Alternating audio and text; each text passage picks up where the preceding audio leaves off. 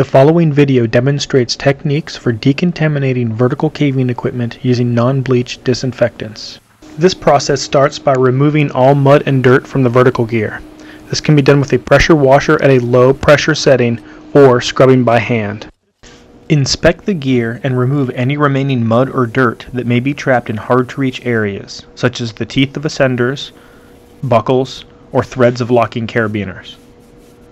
Be sure to wear gloves and goggles while using any potentially harmful substance. After dirt is removed, apply an approved disinfectant, in this case Formula 409 containing at least 0.3% quaternary ammonium. On the label this will read as benzalkonium chloride or alkyl dimethyl benzoammonium chloride. An alternative to Formula 409 is Lysol disinfecting wipes, containing at least 0.3% quaternary ammonia. Leave the disinfectant on for 10 minutes. All gear should be rinsed well in clean, uncontaminated water after it has been disinfected.